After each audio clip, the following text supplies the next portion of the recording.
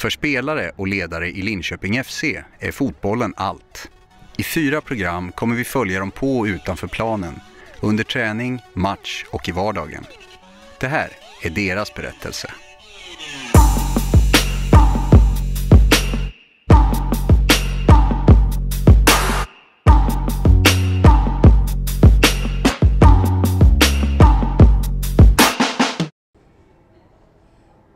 Ja, det gäller ju att ha disciplin för att klara av att plugga på distans som jag gör. För jag måste ju styra allting själv när jag pluggar, så det är ingen som säger när jag ska plugga, så då måste jag själv verkligen bestämma att när jag har pluggtid, ja men då gäller det att plugga, för det är saker som måste göras. Och det lättaste sättet är att bara se till att göra det. Jag pluggar till civilingenjör i medicinteknik. En vanlig dag för mig så börjar ungefär vid 7:30 på morgonen. Går jag upp, äter frukost och tittar på nyheterna så man hänger med lite. Och sen så sätter jag mig och pluggar. Ungefär till någon gång runt 11 så tar jag en förmiddagsfika, vilket är den bästa stunden på hela förmiddagen. Med en kopp te och lite mackor och så. Och sen så pluggar jag lite till, ungefär fram till lunch vid 12:30. Sen så tar jag det lite lugnt fram till träningen. Vi tränar ju vid 3, så jag brukar åka ungefär vid 2 till träningen. Sen tränar, käkar middag efter träningen. Så om jag måste så pluggar jag lite till, men jag försöker att få det mesta avklarat på förmiddagen.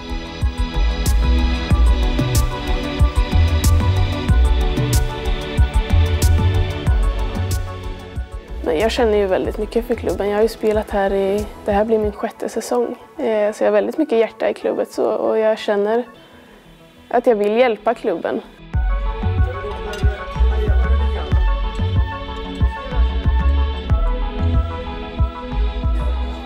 Mannerssons, det var nu liksom 2 stycken som inte är här. Man jobbar ju också med det på grund av att man vill få in intäkter till klubben och så vidare för att vi ska få det bättre och att klubben som lag ska kunna höjas och vara med och fightas på världsnivå liksom.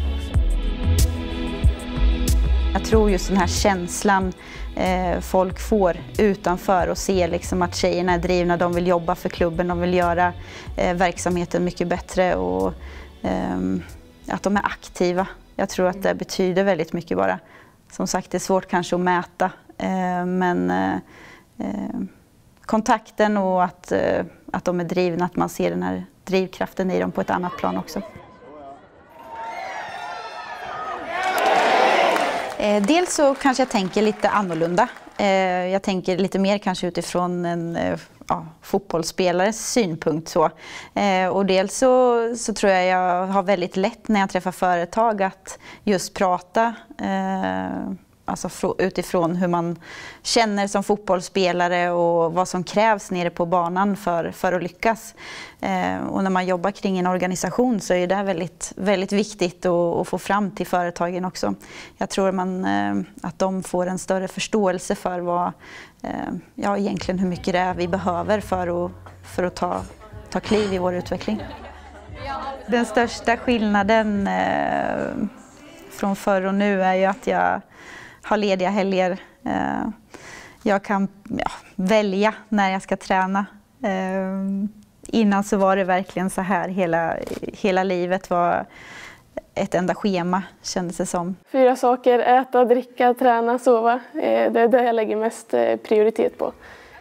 Det är ganska fullspäckat, men jag tycker ändå jag hinner med det mesta som jag vill. Ja, och då försöker jag umgås med mina vänner och min familj så mycket som det går.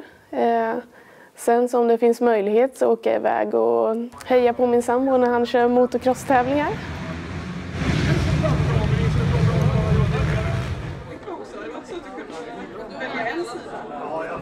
Jag som person är ganska rastlös av mig, så att jag trivs bra med att ha någonting annat vid sidan av fotbollen.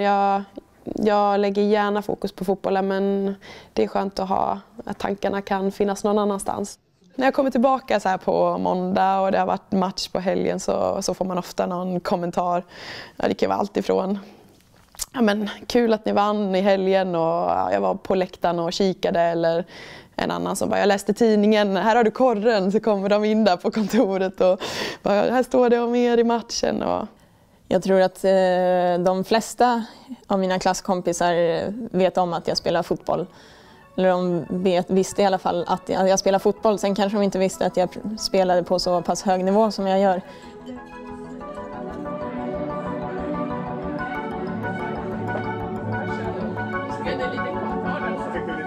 Jag har ju bara hållit på att spela fotboll sedan jag gick ut gymnasiet, och nu har jag jobbat med det här ett år då.